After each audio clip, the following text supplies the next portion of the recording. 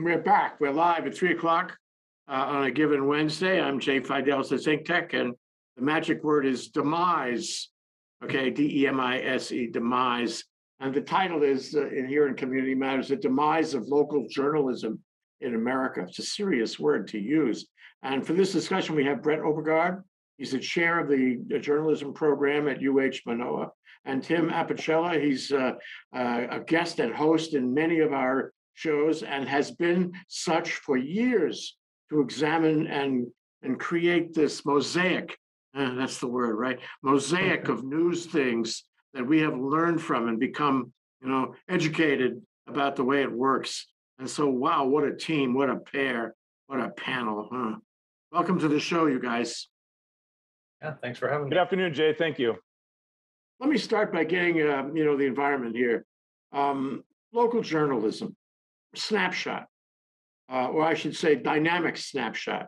How has it been doing over the past few years, Brett? You looked into that, you studied that in your teaching and what? Can you tell us what is happening? What is the dynamic right now in local journalism? Sure, I'll speak very generally because there's a lot of complicated parts to it, but very generally speaking, daily newspapers are going away. We're shifting to, as you might imagine, news websites and news through social media. And basically what's happening is because the value of news at larger scale is more valuable, local news is not incredibly valuable in terms of an economic perspective, not in terms of how you might use it in your real life, but economically, local news is not as lucrative. So we're shifting away from putting resources and putting our smartest people into local journalism, and we're putting that into these scalable systems that collect a big audience, but really don't have a lot of civic good. Let me offer a thought and see what you think. The big national networks, they have 5 minutes of advertisements for every 5 minutes of news, roughly, and they get paid big bucks because they reach tens of millions of people. Okay, so if I'm an advertiser, I want to get some clout going, I want to sell my soap, I am not going to go to a local newspaper or a local TV station for that matter. I get much more bang for my buck on national news. And the result is I put my advertising money into the national news. There's just no mileage at all for me to spread it around the country in small time stations, radio, TV, or newspapers. And as a result, that is what creates the desert, isn't it? The money is being funneled, the advertising money is being funneled to national news. And so there's nothing left for the small stations. Am I right? I think that's partially true. And there's also social media that's in there. And basically, right. Social media took the last mile to the door part of the news distribution process. So when you control the last mile to the door, that's where the money is. So they gathered all that power and all that money, and then they've completely abdicated all their responsibility for what that means to bring people news.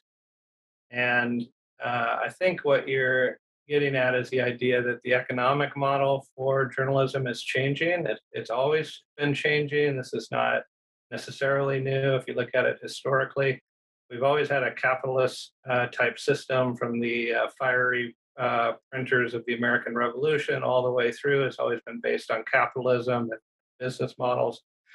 But I think at this point, it's pretty hard to imagine that being sustainable. And I think a lot of people, including myself, are imagining what the United States needs to do in terms of supporting local journalism through public funds and public media. And I'm thinking that's where the future will lie, or we're going to just get worse and worse journalism. I don't see the current model working.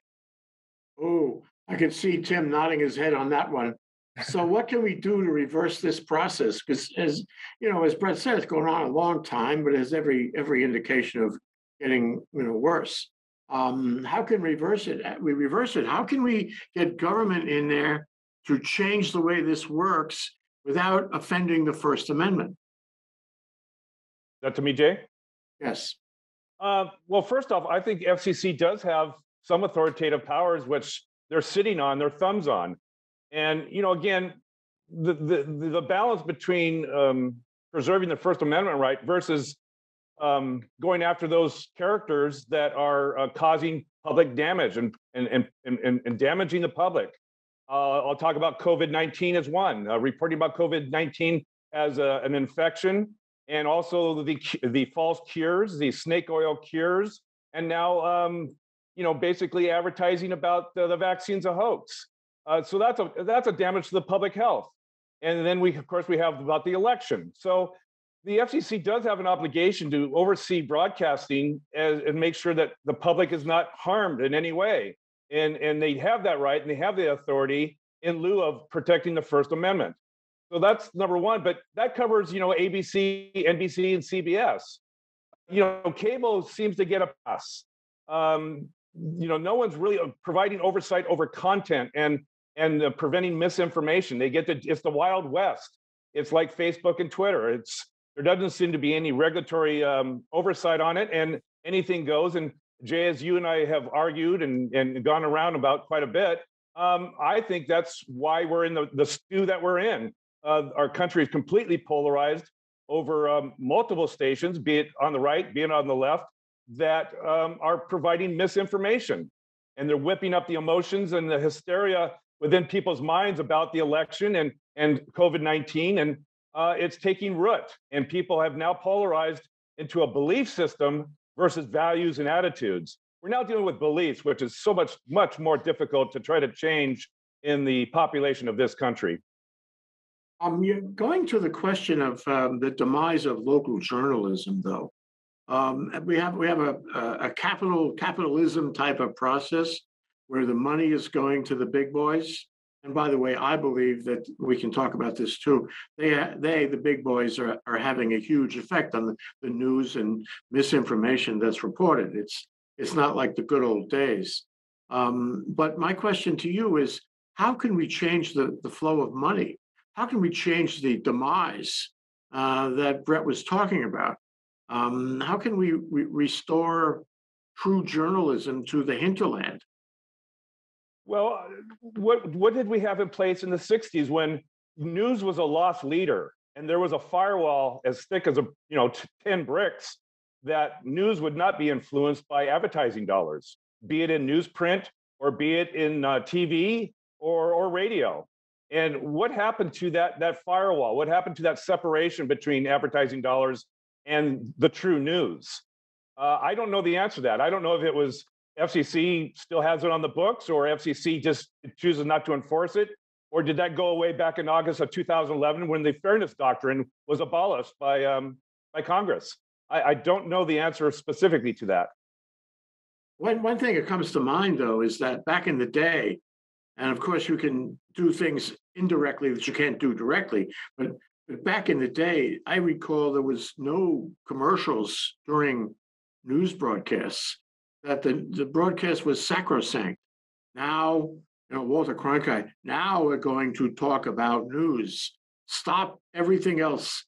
We're just going to focus on news. And the studio got quiet because this was the holy grail, news. So Brett, what do you think? I mean, how can we get back to that? How can we change the economics?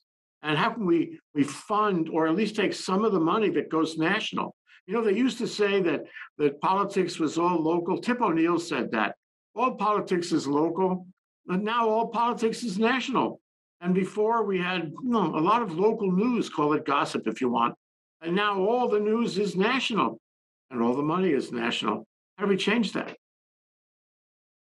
Well, I would say the economic issue is something lots of people are grappling with. I don't have a clear answer, but I can say that we've tried a lot of things. We've tried billionaires buying media sources and kind of funding it as a, either for public interest or a vanity project or whatever.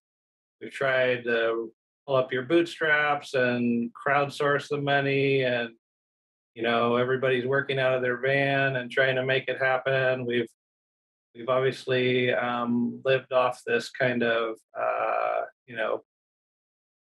what do I call this, just corporate model, I guess, for quite a few decades that has been pretty sustainable. But I think now we're into this new phase where the bigger corporate media sources like the New York Times or CNN or NBC or whatever, or Fox News, they're gonna have plenty of money. I'm not worried about them. I'm worried about the town council coverage, the local crime coverage, the how do you get a vaccine coverage in your community? That's the kind of stuff that's getting lost. That's not going to appear on cable news or on any big station. That's the kind of thing you need journalists living in your community who are professionals doing the hard job of ferreting out what's true and what's false and making sure they're accurate and getting that information to people. And I think that's something that needs some kind of new level of support. I always think about how successful the BBC has been. BBC is obviously a large organization with lots of tentacles, but if you think about what funds the BBC, is just a $200 a year TV licensing fee, and that creates one of the greatest news organizations in the world. I mean, the United States could easily do something like that. They could do a lot of things, but they just don't seem to have the will or courage to invest in journalism. And then that's creating this weird dynamic we're in now where people are losing a complete tether to what is true and what is not true. And it's all political partisan speech. And we're moving into these very dangerous areas, including areas where a lot of academics who study dictatorships, who study political dysfunction, who study insurrections, are having dire predictions about what the state of this country is and its future, including I think it was this week or last week, a Canadian political science researcher who studies this topic. He predicted that the United States would be a full-on dictatorship by 2030, if not sooner. Yep. We have 3 retired Army generals, I think it was last month or a couple weeks ago, said, we need to be planning, we need to be gaming the next insurrection. We need to be ready for it in our military. This is not something that we can imagine is not going to happen again. They publicly went out and said this needs to be a war game that we plan for because it's going to happen.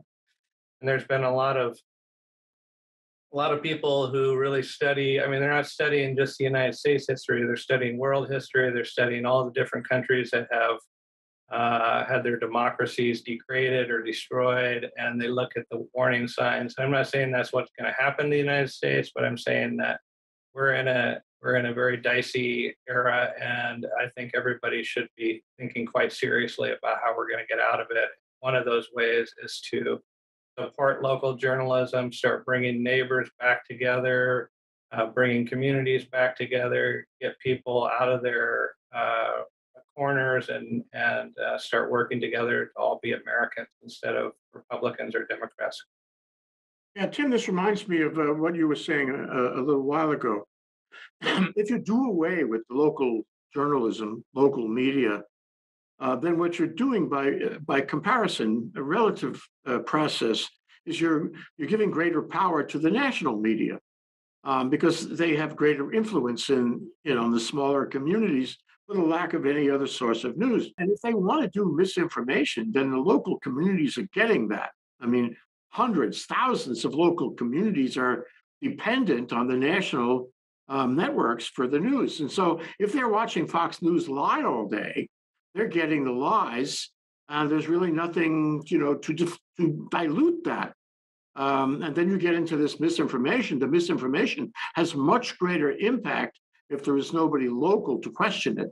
And if you look too, and I'm just setting up the question here, if you look too, you find there's so few that are of interest nationally. There's not a lot of news media happening. There's the Times and the Post, and those are the primary news sources. I don't know if there's a lot of others. And then there's, MSNBC and CNN and Fox. And of course, BBC, as Brett mentioned, that's the best of all of them, actually. But there's only a handful of these news sources, and we are dependent on how well they do. And they're not doing that well. Your thoughts? Well, my thoughts are, I've got lots of thoughts because you bring them up and you suggest them to me. But the big one is look at Russia. Look at any dictatorship. Its information dissemination is through state media. You don't have independent little news offices around Russia. It's all controlled by a state media, be it Cuba, be it Venezuela, you name it. You're not going to have independent news sources. And I think that's the direction, unfortunately, we're starting to head into, where Fox News, quote unquote news, Fox News is a misnomer or an issue of semantics. It's really Fox Entertainment, is it not? And this comes up to play when Sean Hannity's being subpoenaed. And he's saying, I'm not a journalist. I am a journalist. He's an entertainer. And the problem is, and I've said this 100 times on either my show or whatever, is that we need a firewall. We need a real separation between what constitutes news and which is being confused for news is really editorial and commentary. And in the old days, you're right. Walter Cronkite said, and now commentary from Eric Severai. You name it. We had a separation where we knew a bullet point format of what the news was, not being diminished by one's opinions and filters of the newscaster. And now it's rare to see this factual news being reported, even on ABC, CBS, and NBC. I've watched some of them, and after they point out a bullet of information, they have a sentence of their personal evaluation of that news point. And that has to stop. And why does that have to stop? Because we cannot agree on the facts any longer. No longer is my truth part of your truth, and vice versa, because I'm watching one source and it's being filtered through evaluation and opinion. And we don't agree on the facts, therefore we can't agree on policy. And now we're in the stew of a cold civil war, in my opinion. Yeah. Brett, you mentioned earlier politicization, how the media has been politicized. And a good example of that is Rupert Murdoch. And so there was a headline that I saw earlier today where the number 57 popped out. 57 is the same as the Heinz ketchup, if you remember, and it played in the Manchurian Candidate. The question then was, how many communists are there in the Department of Defense? And Angela Lansbury looked at the breakfast table and she focused in on the bottle of ketchup and she said, there are 57 communists in the Department of Defense. This is in McCarthy, right? Anyway, 57 telephone messages from Sean Hannity, calls or messages from Sean Hannity to the White House in the afternoon of January 6th. And that really suggests the whole thing, that the press, at least Fox News, they're not just reporting either fact or opinion or some mixed bag of information and misinformation. They're active players. They're active players. They were active, and they still are active in Trump's mishegas. They're really reporting for him. They're his agents. They're in his sycophants. And this is worse yet than just lying. They're players. What do you think about that? How can you have news by the players, in a given, I don't want to say ideology, but a given agenda, when they're also claiming to be news reporters? Well, I think it's a scourge of the whole industry. Fox News definitely has its problems. A lot of people have a very difficult time figuring out who's the opinion host on Fox News and who are the news journalists. There are some good news journalists at Fox News, but there are also these totally non-journalistic shows that include misinformation, disinformation, like you said, sycophant behavior. There's just all sorts of things that are on there, and it all gets stuffed into the same container. So it's hard for, you have to be extremely news literate and media literate to be able to pick those apart. But it also goes into like we were talking about before the show on local news, where advertising and news is getting mixed. You're having, particularly on local television, but also local radio, I hear it quite a bit too, where the quote unquote journalist or the host or whatever will have some kind of patter with one of the advertisers and make it sound like this is just an everyday radio or television conversation or some kind of news coverage, and it's in fact some kind of advertisement. I think there are a lot of boundary issues that have developed, and this again is sort of along the lines of what we were talking about earlier of how to bring back local journalism, and really it's the ideology of journalism as opposed to the ideology of quote unquote information or whatever you want to call it, where journalism has a particular code of ethics. Journalists have a code of ethics they follow. Journalism has an ideology, a way of seeing the world. And when we go outside of that into these other forms and start putting them on the borders of what is journalism or what isn't, including comedy shows and things like that, that's where people start to get confused and they start to lose trust in the real journalists of the world. Yeah, sure. But it's a shrinking pomegranate, isn't it? I mean, for example, I'm a little confused about this, but you and I had a conversation a few months ago where you mentioned that COVID had actually increased interest on the part of students in the journalism program, and that you were having more applications from more seats these days.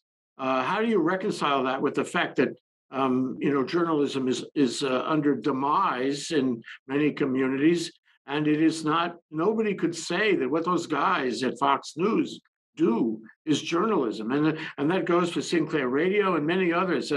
I was going to tell you the story beforehand. I think Rachel Maddow covered this. There was a certain news story, and they went around to various TV stations, radio stations, and they found, and she had clips of it. They found that one after the other, all around that system, used the same language to deliver the same news and opinion, the same exact words. There's 300 of them. And so, what's happening is somebody is instructing them. Somebody is telling them what to say, and they're all saying the same thing. And if they're all saying lies, well, we have a huge distribution of lies going on. So is that journalism? Could it be journalism when you are told what to say? Getting back to your point about student interest, students are very interested in understanding their times and trying to prepare themselves to live their life in the 21st century. And part of that is building a news literacy to figure out like what is true and what is false in the world. We have so many great discussions in our classes about that, and it's a really important skill for the person living in this time period. But it's also helps to understand the amplification process of journalism, like you're talking about. I guess I would push back in the sense that there have always been thought leaders. I mean, you could say the New York Times is a thought leader, and it pushes out information that's often repeated regionally, locally. People of any particular political mindset or whatever. But it's always been true. And then now we're getting this, national level new quote unquote news being circulated that's misinformation, disinformation, or it's even more complicated than that when, say, CNN is covering the president of the United States giving a speech and the president saying misinformation, disinformation. So what CNN is doing is totally legitimate journalism, like you're documenting what the president says, but then the information inside that little wrapper is not right. So I guess what we need to come back to is the idea of like, how do we turn this tide?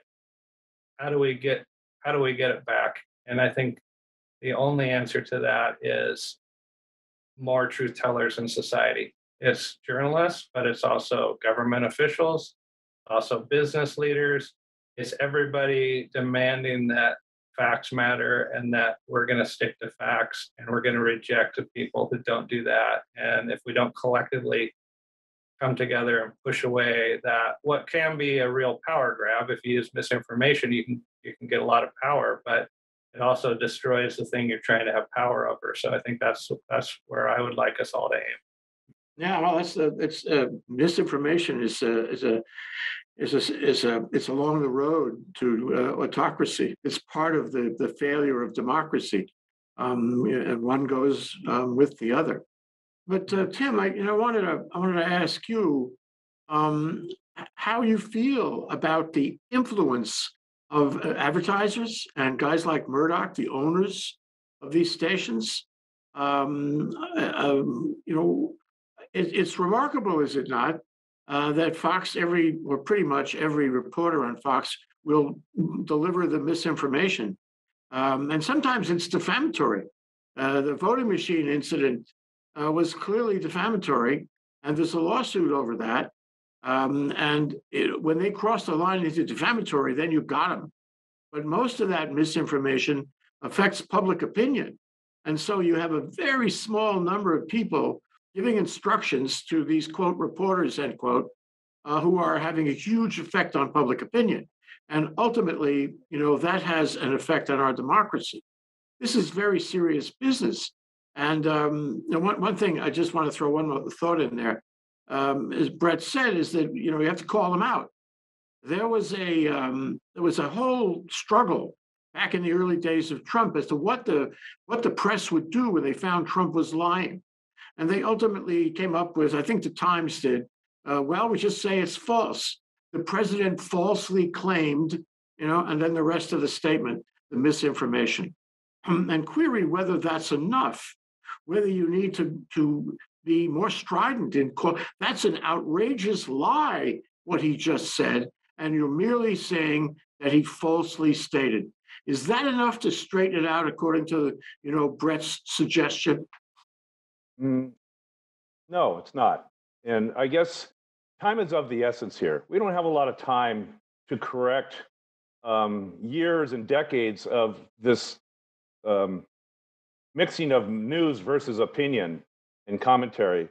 This has been a slow-moving process for decades, really, and now it's ingrained in our society as far as acceptable that we get to watch the news, and at the same time, someone gets to opine about it. We don't have a lot of time for that. So I asked the question: is what authoritative powers does the FCC have right now in its quiver that they could pull out and say, look, we've got to get back to everyone to agree on what facts are for the news. Opinions be damned. We could put that on a desk and swing the camera over that way and let them report on their commentary and their editorial. But what can the FCC do now to right the ship correctly and say, we've got to agree on the facts and the facts of the news? And does the FCC have any authority in that? And if not, what would it take? Or do we need a legislative action and have President Biden use the bully pulpit to try to get to this problem? But we could talk about voter suppression all we want, but if the message is going out and it's polluting the populace, then that's where we need to start. And I agree with Brent that we need, from a local level all the way up, to start making changes and investment in journalism. That's going to take time, and we don't have it. So we need I hate to say, an intervention for journalism. Wow. We thought about the title of the show. We might go back now and change it. Does journalism need a dramatic intervention? Brett, we're running out of time, but what are your thoughts about all of that? Don't we run into problems with the First Amendment when we try to, constrain those who would lie? Yeah, that's a really tricky issue. And, the classic line is, we don't stop hate speech or misinformation or disinformation by constraining it. We stop it by giving the right information and more speech. That's what Merrick Garland said this morning. I don't know if you guys heard that part of his speech this morning, which in some ways was stirring, and in some ways it was a nothing burger. But what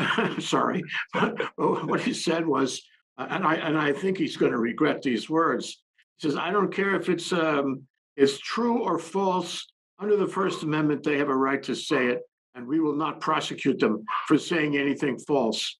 Oh, I mean, really, I think Well, haven't we moved on from Well, that? this is why I say that the community leaders need to step in. Journalists, this is what another misperception people have about journalists. Like journalists are simply in the place to tell the citizens what's happening. Journalists aren't in the place to make things happen. And when a journalist is doing a good job, they'll tell you what's going on, and then the citizens have to rise. The leaders in the community have to rise. The government, the business leaders, everybody has to respond to it. And the journalists, I mean, we had a great symbolic moment last year when two journalists, one in the Philippines and one in Russia, were given a Nobel Peace Prize. That was a really important moment for journalism, something that hadn't happened in decades, and it was I think it was a message to the world, like wake up. But also we have to understand where the journalist fits in society, and the journalist fits by giving people factual, accurate information, and then the people have to decide what to do with it. Well, some don't. Some don't do a good job, I'm afraid to say. And my question to you, in a larger sense, over the past 4 or 5 years, with Trump testing the press in every way he could, of propagating lies and misstatements and encouraging. I'll never forget Kellyanne Conway with alternate facts. Are you kidding me? Alternate facts. My God, we have come 2,100 years and we can't agree on what a fact is. Gee whiz. So anyway, my question is, in a larger sense, the journalist community in this country and maybe globally, has it done a good job? Would you lay any of the problems that we have been discussing, in the decline of truth and democracy, would you lay any of it on the doorstep of journalism as a profession, as an industry? I think we all have to look in the mirror and say, what could we do better? So I'm not going to say we're not accountable and we're not responsible for the things that have went wrong in journalism, and there's been a lot of that. But I also think there's a structural problem here with a corporate focus. So we have a lot of consolidation. So it's all about profits and not about the journalism. I mean, we really, as an industry, I think journalism has lost its way and is turned into people sitting in boardrooms thinking about how much money they're going to make instead of people out in their communities thinking how can they make it better. And I think we need to start there and refocus what journalism is and get people to participate in it. And you don't have to necessarily be a professional journalist. You can be a citizen journalist, however you can do it. There's lots of people like the sedition hunters who are running down the January 6th insurrectionists on the internet. These are often anonymous people. They're sort of like in this weird place between pseudo law enforcement and pseudo journalism. It's really a strange kind of thing, but they're taking videos and photographs from the insurrection. They're studying them very carefully. They're looking for other clues on the internet to try to identify who these people are. And then they're exposing those people. And sort of like a journalist would do, those people aren't arresting the insurrectionists, but what they're doing is they're making the world transparently know who these folks are and what they did. And then that's the next step is for the police and the judges to figure out what to do with them. But so I guess my answer would be there's a lot of great journalism. Some of the best journalism I've ever seen in my entire life is happening now. And then there's also some of the worst, most strange, most destructive type of journalism. So there's not a binary on that. But we have to all kind of become accountable for what's happening here, and journalists can help us get through this. Yeah, wow. We're in interesting times, and you're in an interesting spot, aren't you? Because you're teaching these young journalists and feeding them out into the media. Very important that they go out with the right standards. So Tim, sometimes I feel that the press doesn't actually prioritize things. You and I, for years, have been talking about connecting the dots, and I think sometimes the press looks at raw meat and entertainment and let's excite the viewers, let's excite the sponsors, because of the more viewers get excited, the more eyeballs, the better the Nielsen ratings, and thus the higher the advertising rates and money. And this is very troubling. And there are things that get lost. It's like the news story of the week, and then the next week it's gone, even though it's not really gone at all. One thing that struck me, by the way, and I think my 57 number applies to this one instead of what I said before. 57 candidates running for office, okay, were involved in the insurrection. They were there. They were in the building as insurrectionists. 57 people who were running for office this fall. And if you will remember, okay, Article 14, that is Amendment 14, Section 3 says, if you were involved in an insurrection, you can't run for office. So a number of those people really are disqualified. And I am waiting to see the press lock onto that, because there's no self-executing procedure for disqualifying them, except, the press falls in the place to raise the issue. If the press was screaming and squawking about it, they would have a really tough time in running for office when they were involved in the insurrection. So is the press getting the priorities right? Are they connecting the dots? Are they calling out the things they should call out? I'll go with Brett's comment that the press has never been better during these last 4 years and during these times. And yet at the same time, they've fallen horribly on their face. So it sounds like Charles Dickens. The best of times, the worst of times. Yeah, it's true. And look at the Washington Post. Look at their subscription rate has gone through the roof. The New York Times through the roof, because people are interested in these issues and they're concerned about our democracy and they're concerned about what they normally don't see as far as an administration implement government. And in the last 4 years, that's what we saw. 5 years, excuse me. The Trump administration. But I'd like to kind of just finish up on something. I know we moonwalk away from, tampering with the First Amendment and how journalists are to conduct their business and their job and their profession, their career. We moonwalk away from it. But at the same time, I looked at the FCC's website today and it said the FCC is prohibited by law from engaging in censorship or infringement upon the First Amendment rights of the press. It is, however, illegal for broadcasters to intentionally distort the news. And I submit to you that the reporting from Fox Entertainment about COVID-19 and its nature and its deadly nature, and poo-pooing it as something not serious, and the 2020 election, I submit to you that was pure fabrication and distortion. And if the FCC does have regulatory powers, it's time to act. And if they don't feel like they have regulatory powers, then perhaps President Biden needs to knock on their door. Or it's time for the legislature, like social media, Facebook and Twitter, maybe it's time to look at cable news and say, maybe we should include them in this regulatory oversight. Wow. Okay. So we are completely out of time, Brett, but you get the last word. So what are your thoughts that you would like to leave with our audience, and how would you respond or agree with Tim?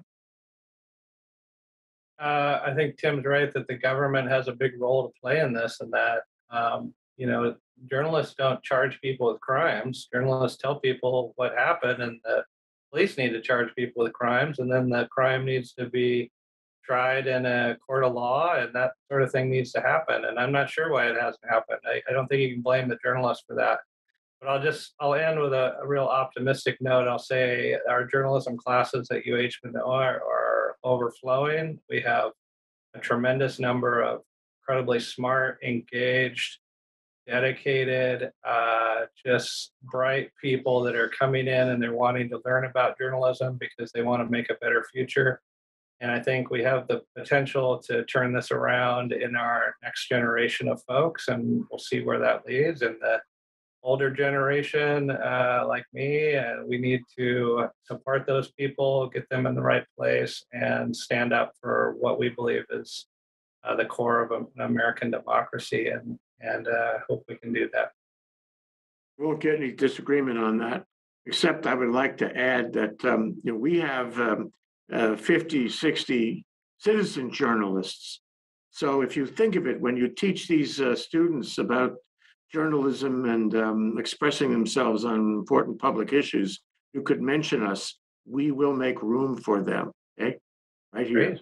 Yeah, let's do it. Yeah, I mean, absolutely. There's ThinkTech Hawaii is a great example of a journalistic organization that's bringing kind of raw, unfiltered, non-corporate discourse to the community, and we need more of that. We need people to have these discussions, and however we can get them, I think that's great. Thank you, Brett, for those words, and thank you, Tim, for joining us and making a special effort to do 2 shows in the same day. I appreciate that. But these are the times in which we live, and we have to discuss these things and bring in all kinds of, may I say, opinions. Thanks very much, Tim, Brett. Aloha. Thank you.